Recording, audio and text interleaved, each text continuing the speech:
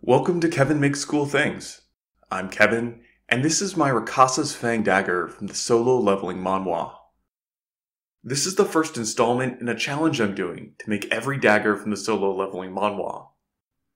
Previously, I used exclusively OpenSCAD, which I love, but wasn't a great choice for making items like this.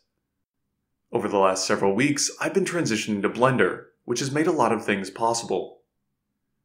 I set this challenge for myself both because I love solo leveling and because I needed a way to push myself and improve my skills. This dagger is Rasaka's Fang, or Rasaka's Fang depending on the spelling. It's the dagger that Jinwoo receives after beating the giant snake at the end of the subway dungeon.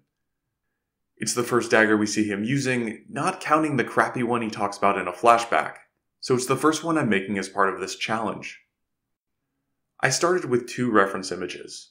One showed the blade clearly, and the other showed the handle. I combined these images in GIMP and traced over the result, creating a blueprint I could work off of. Next came Blender. At this point, I had watched a series of introductory videos, watched a couple of prop modeling tutorials on YouTube, and attempted to make the Horn of the Goblin General from Overlord. I was still pretty clueless, and it's going to show in the next few minutes. My first attempts at the blade were pretty bad. I'm not sure how, but the mesh got really messed up. The inside was on the outside, the edges were connected to the wrong points, and the Blender modifiers didn't even know how to make sense of it. I ended up starting over a few different times, which was fine because that's how I learned best. Eventually, I created a plane that worked, although it was far from perfect. I extruded this plane by 1mm. And then extruded it again and adjusted that second extrusion to create the angled edge of the blade. This meant that after I mirrored this piece, the blade would have a 2mm flat edge, which was much easier to print and finish than a sharp edge. To create the angled edge, I just took the points from the second extrusion, switched the model so it was transparent, and lined them up with the inner lines of my blueprint. I used a subdivision surface modifier to round everything. And then I set the key edges of the blade to have a crease of 1, so they wouldn't be rounded. This worked really well. The detailing on this was tricky and poorly defined. I made the decision that this spine was actually a set of scales. This was actually some bony plates which had fused together, and this was a single large bony scale of sorts. The scales climbing up the blade were largely improvised by me. They were poorly defined, but I think these look good and fit with the design, so I'm happy with them. The boning along the back is a sphere that I extended and diced up with a bunch of split cuts. I just put a cut at the beginning and end of each of these plates. Then I put another cut in the center and scale it down to around 0.8. Afterwards, I would crease the edges, and with the subdivision surface modifier smoothing everything, it does look like bits of bone fusing together. I did the same for these spines sticking out of the back. The bony scale on the hilt is my least favorite part of the design. There were a few seemingly conflicting details shown in the manhwa which I couldn't really capture. After more than a dozen attempts, I decided to go with this pretty boring scale with no detailing. I figured that there's a lot I like going on in this model, so it's better to have this part be a little dull and let the pieces I really love catch your attention. I exported the model and repaired it in Repetier Host. Then I imported the repaired model back into Blender. I placed a bunch of cubes and used a Boolean intersect modifier to show only the places where the cubes overlapped with the model. This nicely split up the model for printing. I used a Boolean difference to cut in a few cylindrical holes so that I could put a bit of nail in between these pieces to help align them and strengthen the joins. Unfortunately, I had to split this piece up again to get it to print properly, but it turned out alright. For finishing this print, I did it a little differently than I have most of my past projects. I talk about the reasons for this change a little more in my Horn of the Goblin General video, so I recommend you check that out. I attached this together with some bits of nail and 2-part epoxy.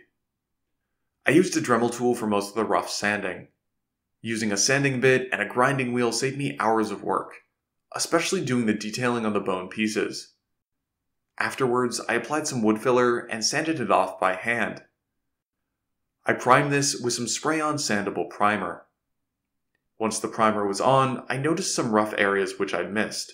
so I went back to apply some more wood filler and do some additional sanding. I relied heavily on these small Dremel bits for cleaning up the details, especially for these scales on the blade. I also used some small files, but they couldn't clear things out as nicely as the Dremel tool. I put on another layer of primer and then moved on to airbrushing everything. I had hoped to paint everything with an airbrush and just use bits of painter's tape to mask off different sections. I had terrible issues with paint bleeding under the tape, so that wasn't going to happen.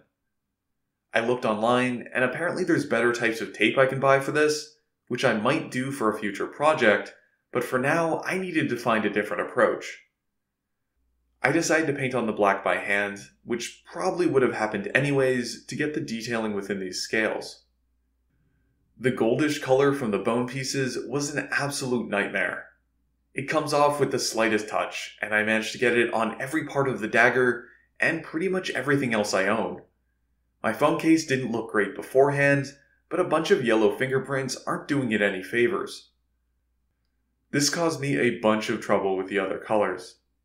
It got into the white sections, meaning I had to touch them up later with a brush.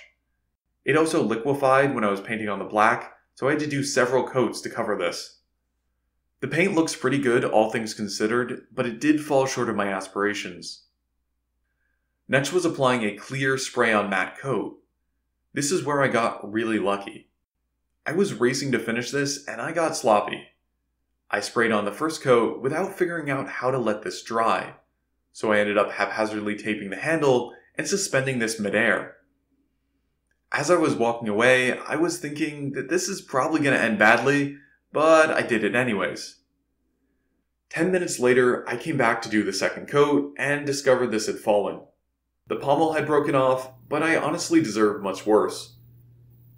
I had just experienced this with my Horn of the Goblin General project, and I should have known better. What's really embarrassing is I immediately made this mistake again and put on a clear coat without figuring out a new spot for this. I ended up sticking it in a box with my airbrush paint, which worked surprisingly well. My biggest takeaway is not to rush. I got sloppy, and it would have served me right if this had shattered. Before reattaching the pommel, I wrapped most of the handle in this cheap nylon rat tail cord I got off Amazon. I used super glue to attach this, and because I didn't want it getting messed up, I went really slowly and used about 3 dots of glue per rotation. The handle looks pretty good, although I didn't do a perfect job. I'm really glad I painted it black before wrapping this so that my mistakes aren't as obvious. I used 2-part epoxy to reattach the pommel. To make up for my earlier carelessness, I even cut up an Amazon box to securely hold this while it was drying. Lastly, I wrapped the last half-inch of the handle. I'd held off on this because I wanted to see how it would look with the pommel. Overall, I think this was great. It's the best model I've ever made, and the finishing process was really good. I'm still learning, which should be evident by this video, but I've definitely improved compared to the Veruca's Dagger project I did last year. If you enjoyed this video, then I hope you'll give it a like so YouTube recommends this to more people. If you want to support the channel and see more of my projects, I hope you'll subscribe. You can expect a lot more from this challenge in the coming months. I have the Nightkiller Dagger partially painted, the remake of Veruca's Dagger is printed and waiting to be assembled, and I've got the half-finished model of the Demon King's Dagger open in Blender right now. I should be posting at least one per month, so stay tuned.